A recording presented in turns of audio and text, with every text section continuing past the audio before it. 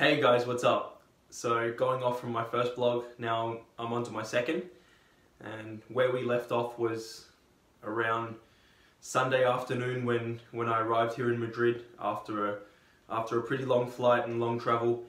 I arrived here at around 3-4 p.m. in my residence, where I'm staying for this week, and this is what my apartment looks like.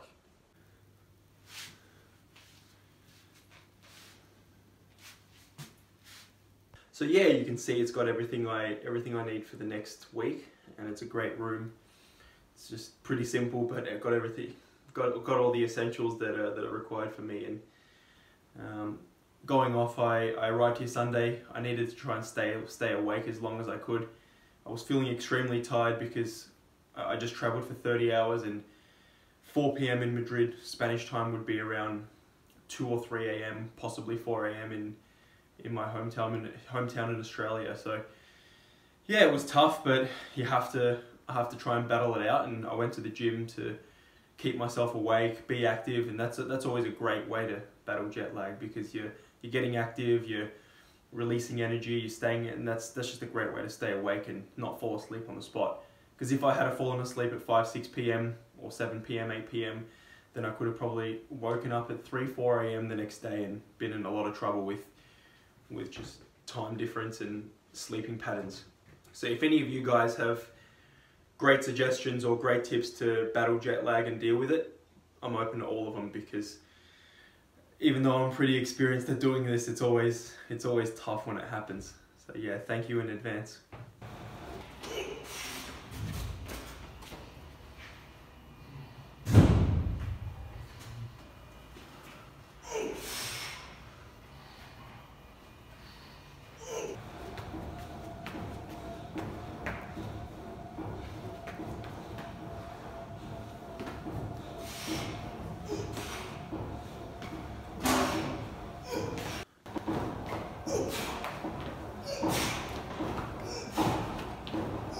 So the gym session, I'm going to show you some exercises that are for the legs and the core of the body, which are really crucial to table tennis players, and being the main groups that are used in the sport. I do this every time I'm in the gym, and I'm going to show you these 2 exercises that you can also do to improve yourself and improve your ability to use these muscles during the game. Now to the on-table training. So I came in Monday morning with a fresh mind, because I had a good sleep. I knew I had to adapt to a lot of changes. So changes from the other side of the world, so massive time difference. Also, it's summer in Melbourne, Australia, where I live, where it's about 30 to 40 degrees every day. Then I'm coming to Europe, Spain, where it's the winter. So about 5 to 15 degrees here every day.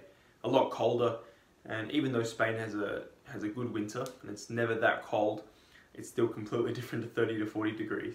So the result of that is my rubbers are going to feel very different. My rubbers are going to be a lot harder in the colder weather, and it's just going to be a lot harder to get natural spin and speed. Whereas when it's summer and the rubber's a bit softer, it's almost like the ball just sinks in more, and you can just it's easier for you to get spin and speed when you just go for your shot.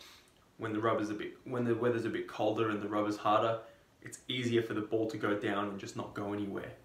So that was one thing I knew that was going to happen. I've struggled with it in the past, whereas in the first couple of days I really feel like I'm trying so hard. I can't topspin the ball very well, but that's all part of it. And another thing I had to adapt to was the change in training partners. So I've come here and I know I'm going to train with good players, and I know I'm going to play good level competitions, compared to Australian level partners, where sometimes I play a good shot and the point's over.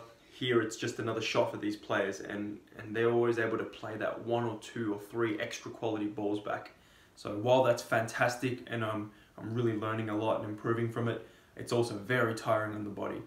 So now it's Wednesday night here, and I finished the first 3 days of training. I'm extremely tired. So that's one thing for you guys to note. You're always going to feel a lot more tired playing with better players than players that are not as good, because they're just going to work you at a higher intensity.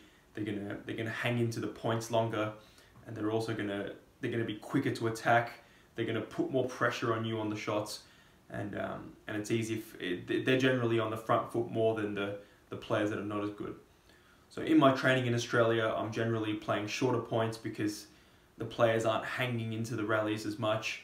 I'm always on the front foot, whereas this week, for example, I train with some good Spanish players and good top-class Japanese players. World number 58, Spanish number 1, Alvaro Robles. In the session, he was really pushing me, and he's constantly moving me wide. And every time I play a good quality shot, he's always back with another one, and that's in a way surprising for me because I still live most of the year in Australia, and that's the kind of players that I'm used to playing against. So playing against him, it's what I need to grow as a person, to grow as a player, to learn more. At the same time, it's a completely different kettle of fish. So yeah, I mean, it's fantastic. It's also just very different. And so, how much should you train with better players? How much should you train with players your own level, and how much should you train with players below your level?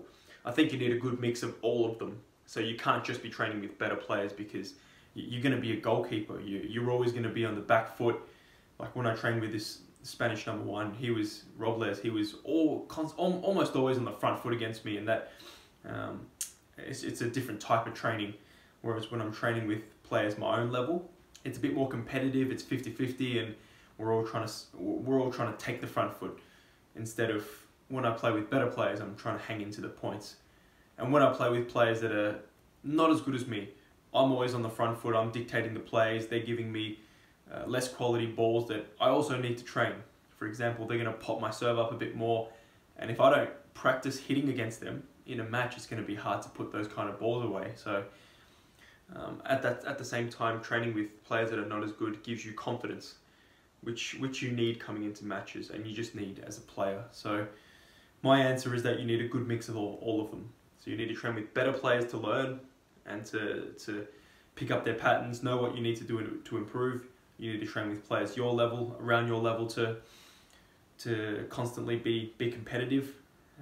And you need to train with players that are not as good as you, so you can develop strengths of yourself.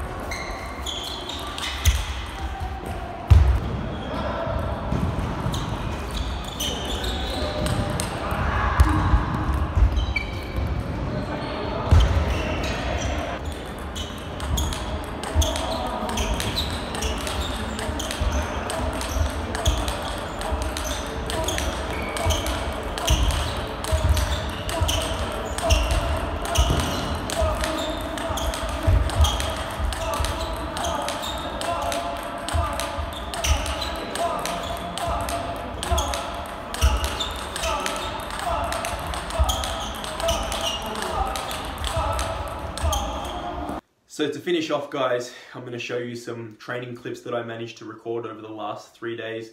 I'm going to show you some good stuff, some good points where you're going to see the players just hang into the points more. And I'm going to play some shots where when I'm training with partners in Australia, probably that's enough to win the point, and it probably is going to win the point for me. Points done. But against these guys, they're able to play that ball back, and it's just another shot for them. So them playing that extra ball back just gives me more work, and it just makes it a lot harder for me to win the points. So thanks for watching. Like, comment, subscribe, and hope you guys enjoyed the video. Thank you.